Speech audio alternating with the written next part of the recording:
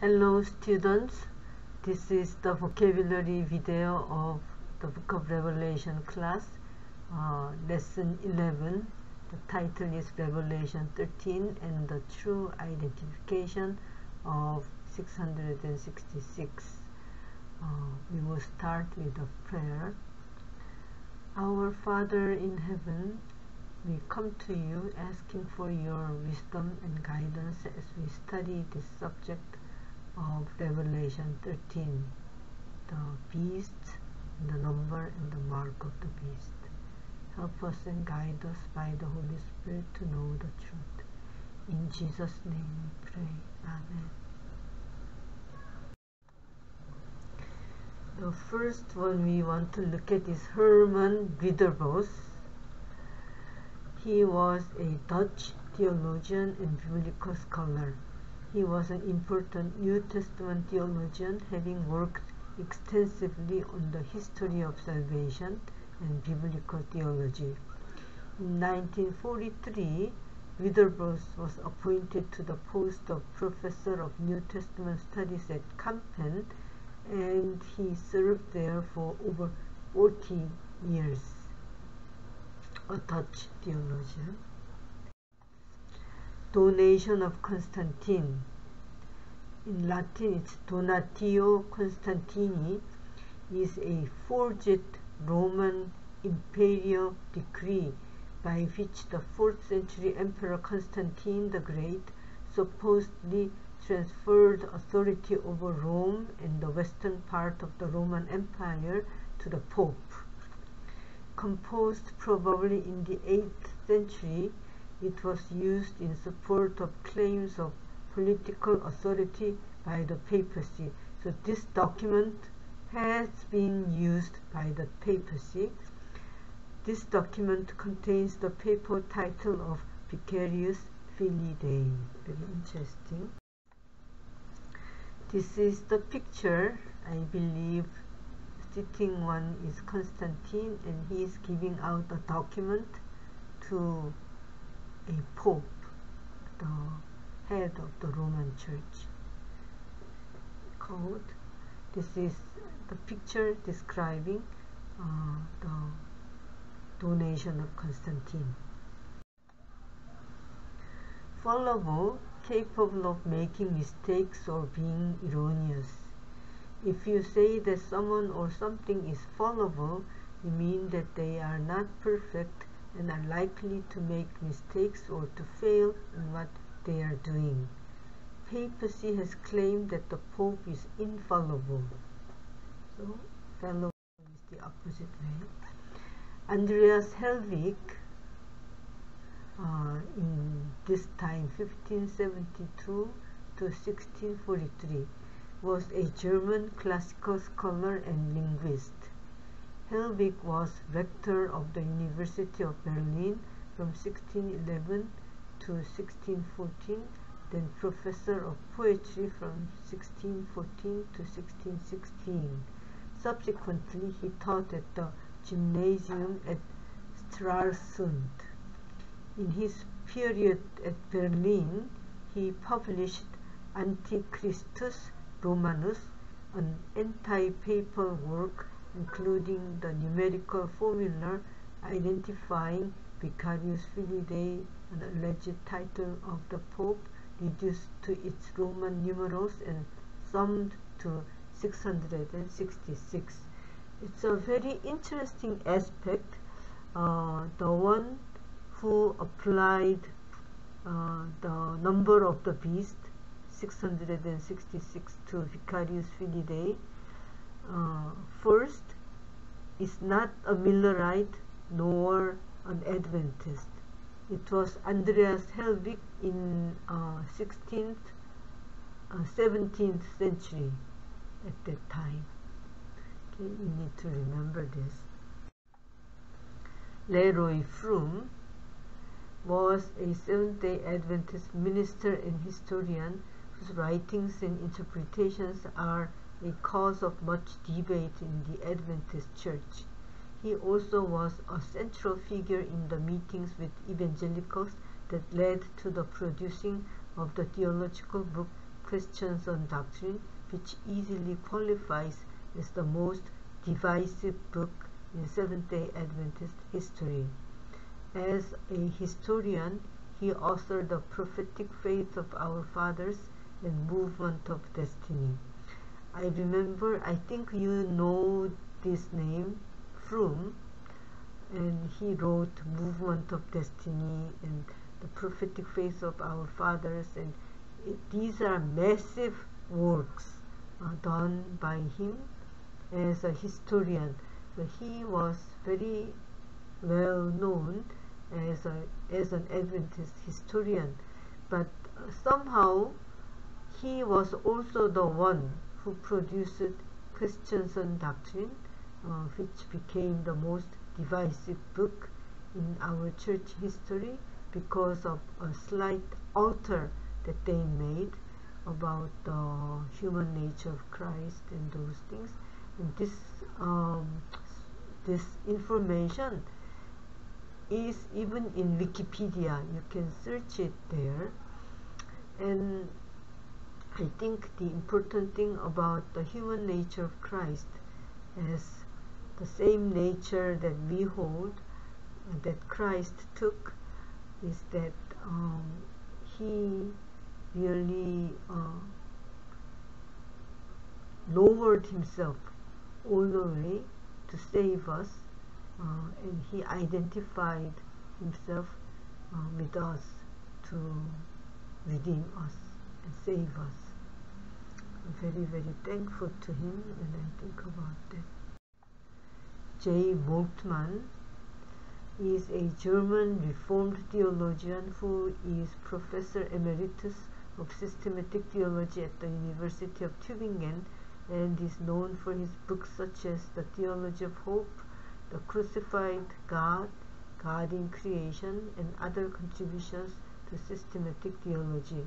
Moltmann developed a form of liberation theology predicated on the view that God suffers with humanity while also promising humanity a better future through the hope of the resurrection. He has the existential understanding about the Bible.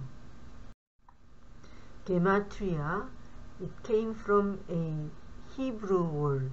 Gematria is the practice of assigning a numerical value to a name, word, or phrase according to an alphanumerical cipher.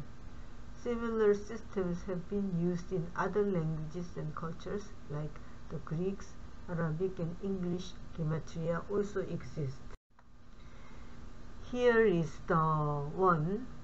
This is Hebrew Gematria, assigning numeral number value to a Hebrew alphabet, and this is Greek Gematria, alphabetical, and this is the numerical number. So the letter represents number, that is Gematria, and this is English Gematria showing here. Roman numeral. Roman numerals are the symbols used in a system of numerical notation based on the ancient Roman system. The symbols are I, V, X, L, C, D, and M, standing respectively for 1, 5, 10, 50, 100, 500, and 1000. You can see it in the next picture.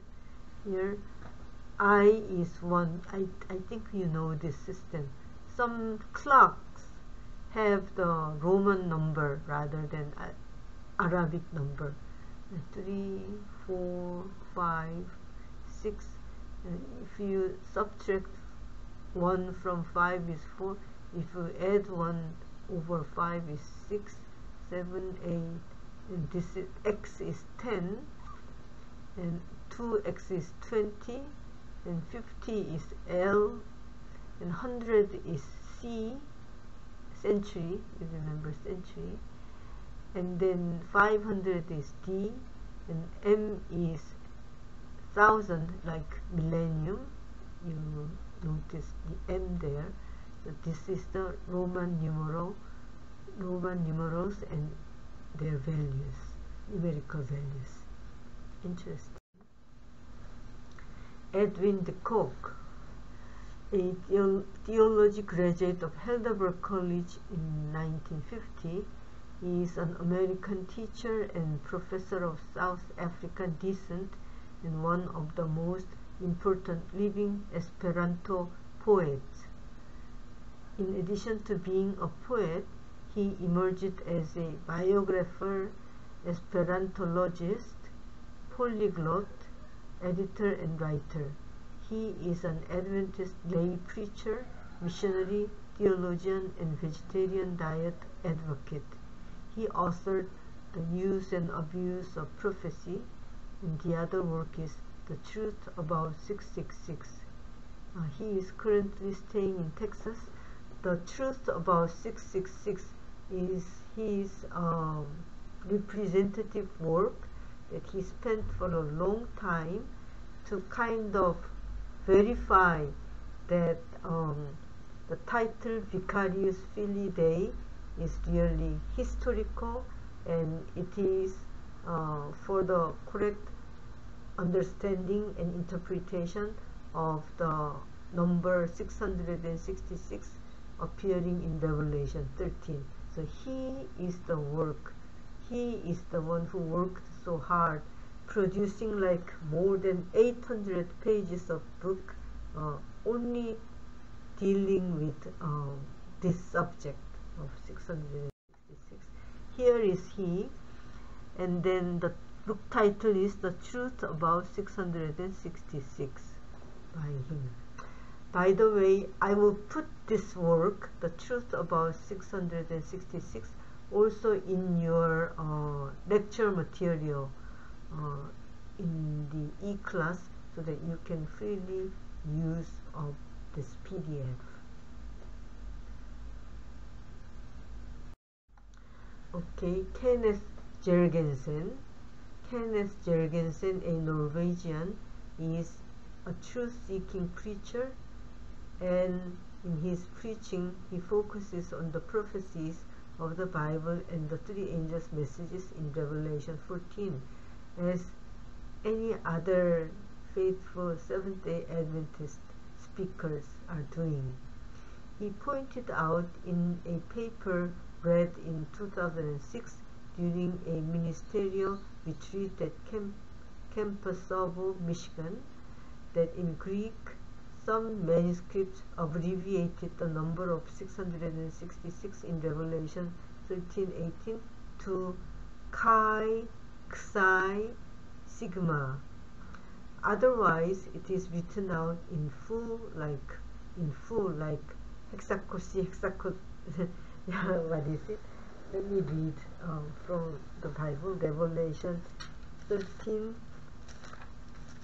Just a minute. Revelation 13:18.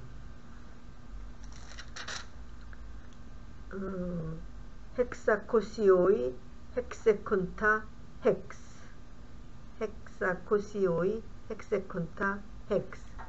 Usually, this is the verse is written in full for this number, or if it is abbreviated, it's Chi, Xi, Sigma.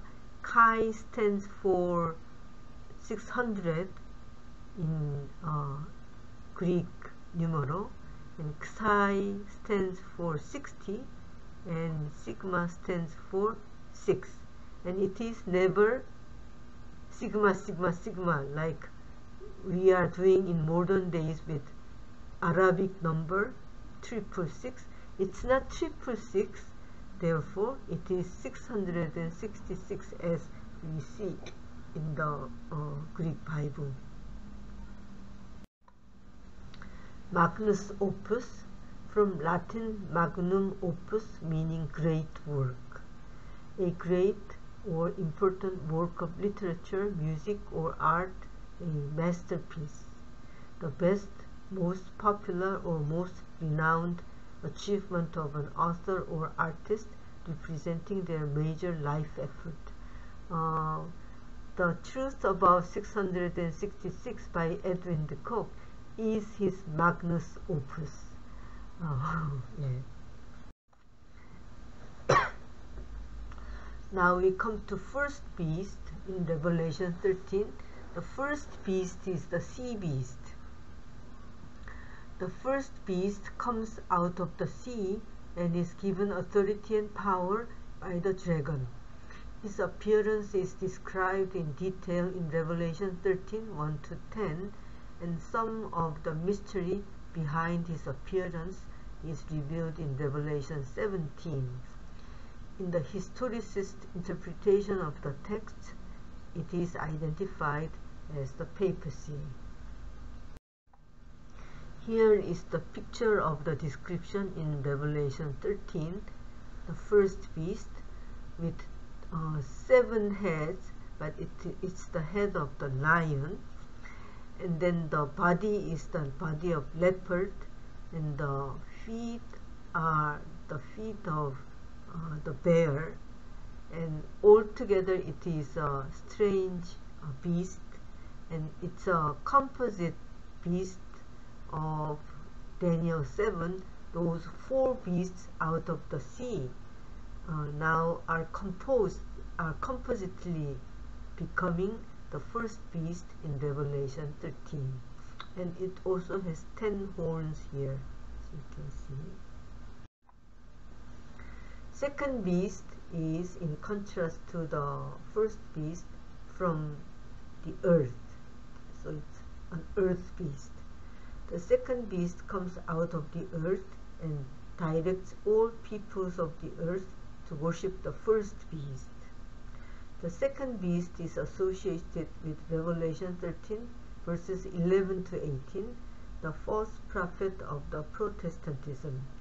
The USA has been prominent with its Protestant Christianity. So the second beast, the identity of the second beast is the USA with its Protestantism, right? It's called the daughters of the papacy, the harlot. The 2 beasts are aligned with the dragon in opposition to God. They persecute the saints and those who do not worship the image of the first beast. So the second beast will set up an image for the first beast and will force the whole humanity to worship the first beast or the image of the first beast. And then the Bible warns, do not worship the beast nor receive his mark. Right? Do not receive the mark of the beast. Do not worship the beast. And then to identify who is the beast, it gives the number of the beast. Right? Charlemagne this century was king of the Franks from 768, king of the Lombards from 774, and the first Holy Roman Emperor from 800. So he established the Holy Roman Empire. Charlemagne succeeded in uniting the majority of Western and Central Europe and was the first recognized emperor to rule from Western Europe since the fall of the Western Roman Empire around 3 centuries earlier. That was 476 AD, right? And then Roman Empire fell, and after about 300 years, now the Holy Roman Empire came through him. Yes. The expanded Frankish state that Charlemagne founded was known as the Carolingian Empire. That's another name, right? Apologist. An apologist is a person who writes or speaks in defense of a belief, a cause, or a person's life. any of the Christian writers, primarily in the 2nd century, who attempted to provide a defense of Christianity and criticisms of paganism and other aspects of Greco-Roman culture. Many of their writings were addressed to Roman emperors, and it is probably that the writings were actually sent to government secretaries who were empowered to accept or reject them. So there were apologists in the 2nd century, and also if you are a defender of a belief or a cause or a person, then you are called apologist. Paphianae, the Vicarius Filii Dei title used by popes, is not a myth. In official papal decrees, Vicarius Filii Dei was used twice by Pope Paul VI in documents found on the Vatican's website. These are apostolic constitutions, which are the highest form of official papal decree in the Roman Catholic Church and are issued with binding legal authority. So in a apostolic constitution, which is an official papal decree, you see this title being used by Pope Paul VI in 1968. The document is called Paphianae, January in 1968, decree of Paul VI elevating the Prefecture Apostolic of Paphia, Cameroon, to a diocese. Prefecture Apostolic means a region, the name of the Catholic region, right? And Paphia was elevated from Prefecture Apostolic to a bigger regional name, diocese. And in this document, doing this, Pope Paul VI used the title Vicarius Filii Dei 2 times. Very recent, right? In 1968. Mitre, it has 2 spellings, right? Is a type of headgear now known as the traditional ceremonial headdress of bishops and certain abbots in traditional Christianity. Mitres are worn in the Catholic Church, Eastern Orthodox Church, Oriental Orthodox churches, the Anglican Communion, some Lutheran churches for important ceremonies. It has a shape of fish. Interesting, right? This is the mitre, and Pope also wears this mitre, right? And sometimes on this mitre, the title, papal title is there, like Vicarius Christi, and sometimes they say Vicarius Filii Dei was there too. Yeah, look at it in the class time. W. Pannenberg, Wolfhard Pannenberg, was a German Lutheran theologian.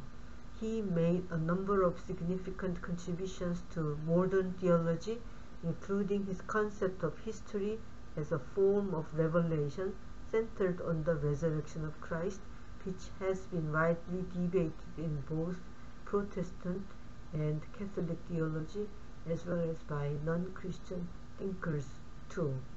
And he was opposing the homosexuality, and one time he also visited Andrews Seminary too as a speaker there, and I remember that day. Very well-known theologian, but of course different from our faith. Number of the beast. The number of the beast is associated with the best beast of Revelation, which is in Revelation 13, 15 to 18.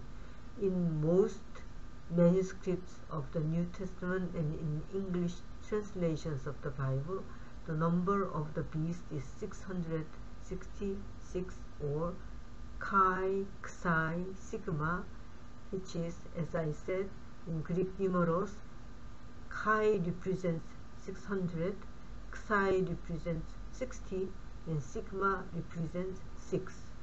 Revelation is admonishing to count the number of the beast. That's why we count the number of the beast, or the number of his name. Name means title, right? So that's why Adventists applies this number. Adventists apply this number to the papal title, and we count the number, right? By Gematria, this number has been applied to the papal title of Vicarius Filii Dei, the numeral sum of which reaches 666. So number of the beast. And now we come to the mark of the beast. Seventh-day Adventists, taking historicist view, believe that the mark of the beast refers to a future, universal, legally enforced Sunday sacredness. Those who reject God's memorial of creatorship, the Bible Sabbath, choosing to worship and honor Sunday in the full knowledge that it is not God's appointed day of worship, will receive the mark of the beast. That is in our Seventh-day Adventist belief. That means the 28 fundamental beliefs. The Sunday Sabbath is purely a child of the papacy. It is the mark of the beast. That is in Advent Review, written in 1850. It is very clearly saying here, Sunday observance is the mark of the beast. Very interesting, right? That's how our pioneers have believed. Here is the seal of God and the mark of the beast compared. Seal of God is the Sabbath of the Lord, because it has the name and title and territory. Name is the Lord God, title is the Creator, and the territory is heaven and earth. The Lord meaning Jehovah God, right? And Sunday is the apostate church's mark of power, and it is the 666. The mark of the beast must be some human institution which stands in direct opposition to the seal of God. The apostate church has torn the true Sabbath out of God's law, substituted Sunday, a festival borrowed from paganism, and now points to this bold action as the mark of her power. So it's contrasting with the seal of God. Okay. Thank you so much for listening carefully to the vocabulary video, and enjoy your Sabbath, and we will see you on Sunday morning at 9:30 online. Thank you so much.